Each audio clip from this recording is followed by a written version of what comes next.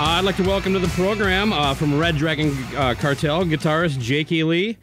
Jake, you have a new record out. I just saw tour dates for next year kind of coming in. Do you have any plans for Thanksgiving? Wow. We were just talking about that. Yeah, we're just letting it be known to all our friends that we don't cook. And, you know, we're available. We're available. But, yeah, we'll figure something out. Yeah, no, right. no plans.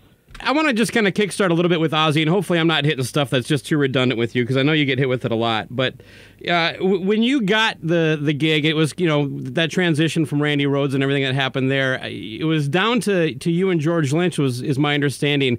What was the actual tryout like? I mean, was it literally a situation where you're walking in and he's walking out, or? Yeah, it was. Well, George had been out with him for, I don't know, a week or two, I think, while Brad was still playing guitar. And George came out and he would do the sound checks and shit like that. And, my understanding was George was supposed to be the first guitarist in Blizzard of Oz before Randy. Oh, really?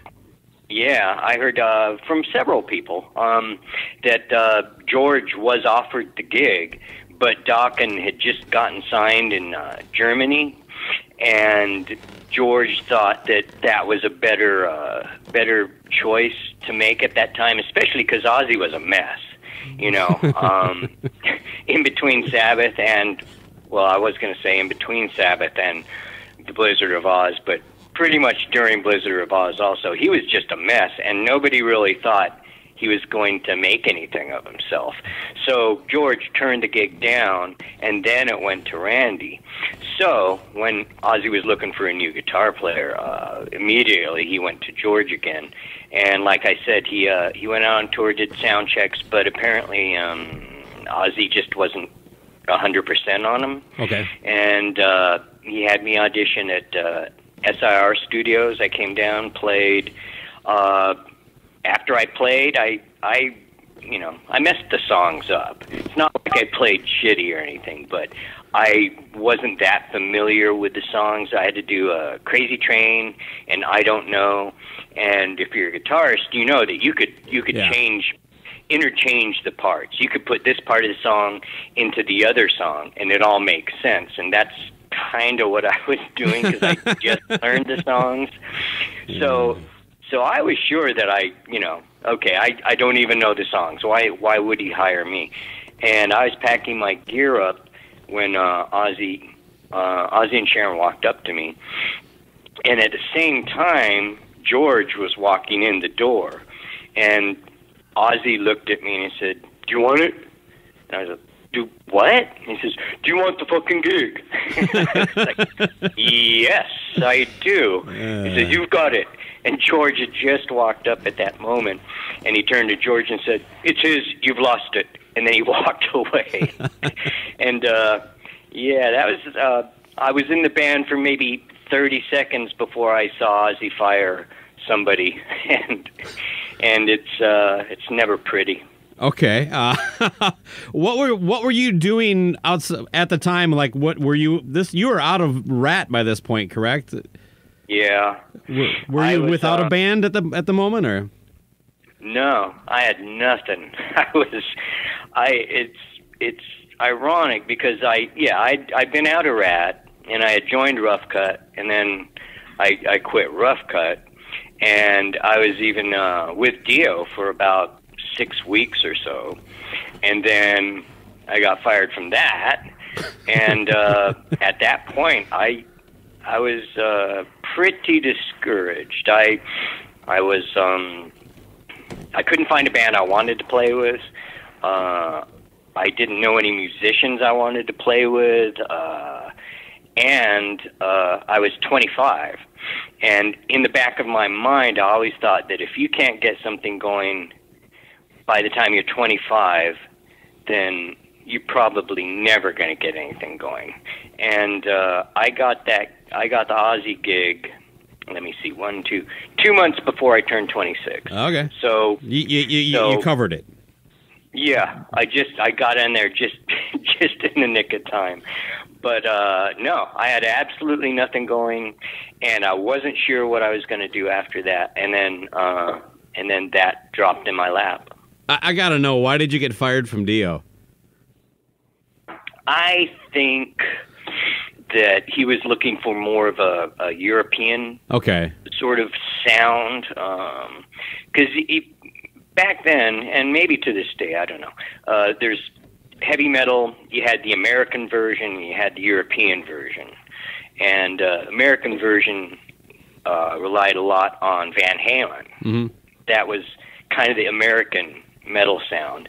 And I am more of that school of Eddie Van Halen. Southern California, you know, there was a bunch of us, and I was more of that, maybe a little busier on my rhythm stuff than Dio would have liked, and I think that was the main reason.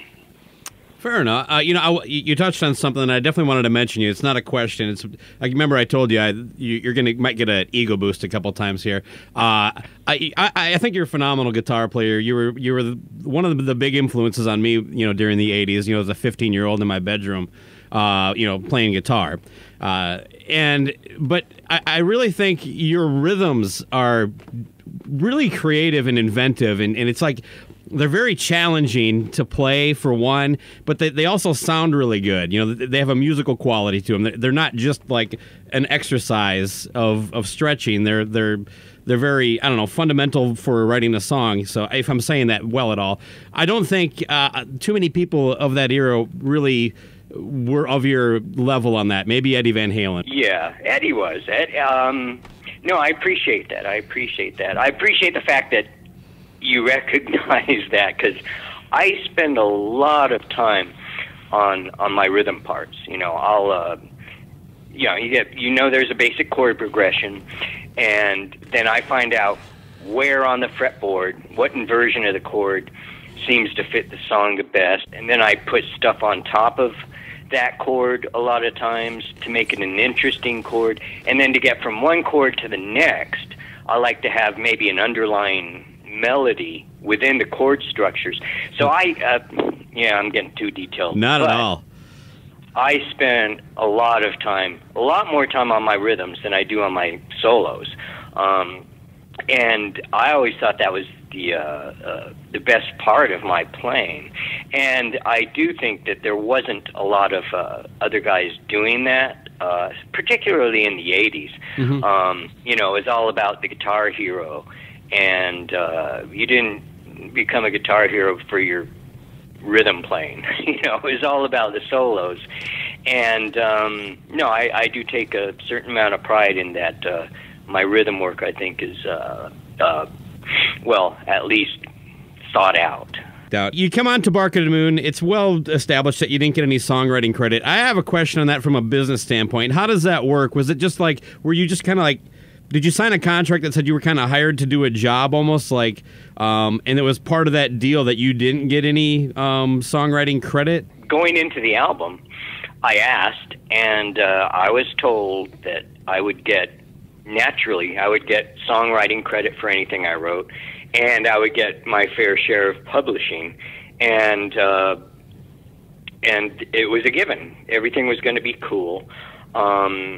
Bob Daisley was back in the band for Bark at the Moon, and I thought, because he had a lot of problems with them after the first two records, I thought it was a good sign that he was back in for Bark at the Moon, that, you know, there wasn't going to be that whole mess again.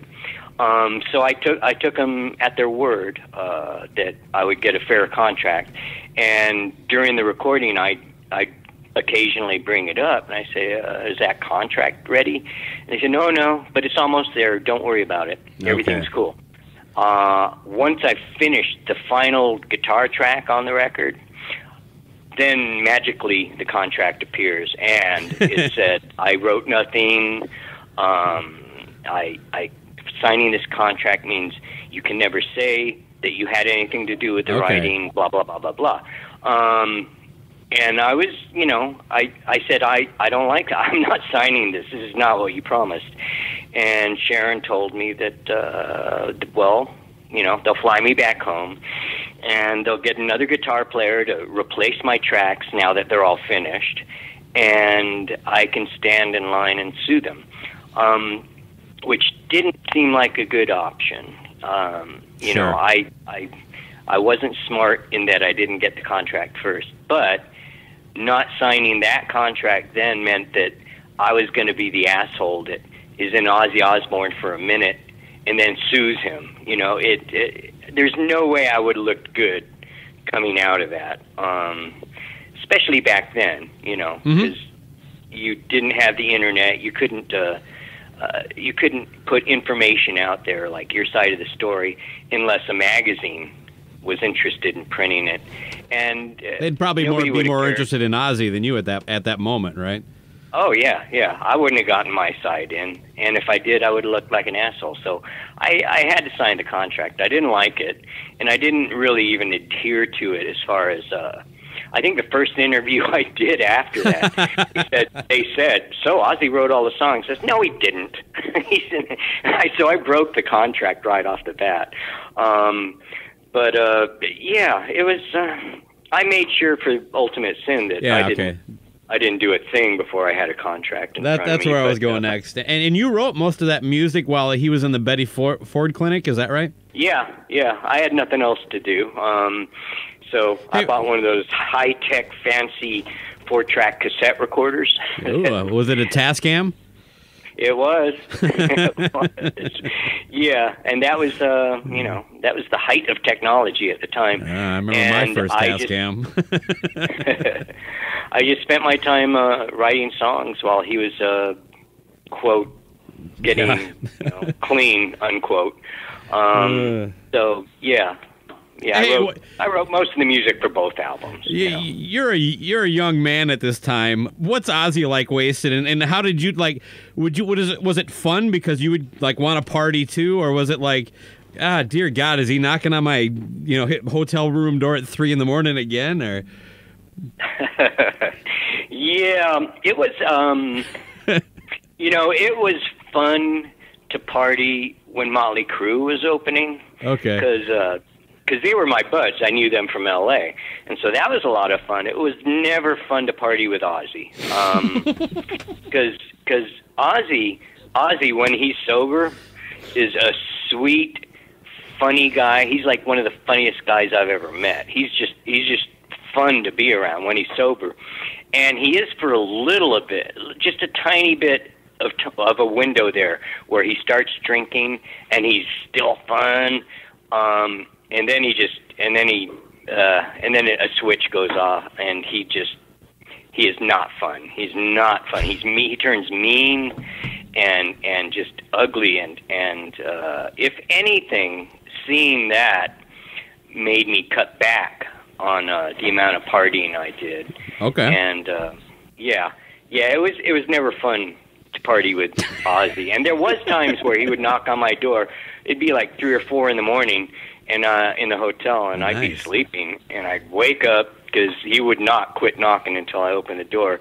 And he'd come in. He says, "I've got this idea for a song." I'm like, "Okay, let me get my guitar."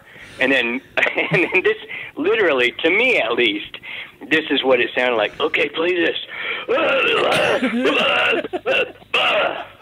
I'm like, "Holy shit! Can you hum that again?" And so I'd hit something on the guitar, anything like this, and he'd get all pissed off. He'd, "No! Listen to me!" I'd sit there trying, and oh God, I wish after about the 3rd time it happened, I turned my tape recorder on so I could record all of it. And I played it back for him the next day, and he just looked at me and said, "Oh, I'm sorry." I said, "I'm sorry. It'll never happen again." And thank God it didn't. But I wish I knew where that tape was. Oh, I was gonna say, tell me you still got that, but no. Enough time has passed. We can all laugh at, right? Yeah. Well, when you one of the things, getting back to your rhythm playing. And by the way, thank you for sharing that wonderful story. I'm glad I brought that up.